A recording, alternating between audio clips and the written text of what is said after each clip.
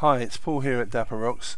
In this quick video I'm going to show you how to store a pattern or a score to some place on your PC for future use.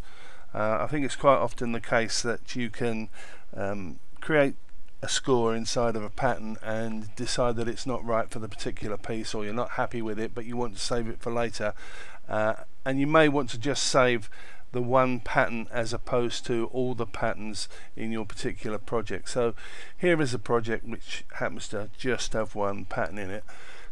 If I go into it by double clicking, if I want to save just a part of it, then I just control and grab the part that I want. But if I want to save all of it, I just leave it as it is, come up to the piano roll options at the top, then go to File and come down to Save Score As, and then I just have to find a place on my PC where I want to save it. So let's say I'll just come up one here and I'll create a new folder.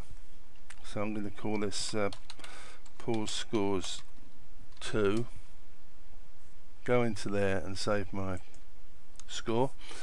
So the next question is, how do I retrieve that if I want to use it in another project? Well, I'll do it for this same project. I'll just create a new pattern for it. So I'll call it Piano 2. So there's my Piano 2 pattern, but I want it to appear in the browser here. So how do I arrange for that to happen? Well, I come up to the browser options icon here, the little triangle, click on that, then come down to configure extra folders, click on that, and I have to click on this little folder icon and then navigate to where I just parked that score, which I think was under a folder called Rep, and then Paul Scores 2. Highlight that, say OK, and then if we look in the browser here, you can see Paul Scores 2 has turned up. So I'll get rid of this box first, double click on that, and there it is. It says piano piece. I'll put my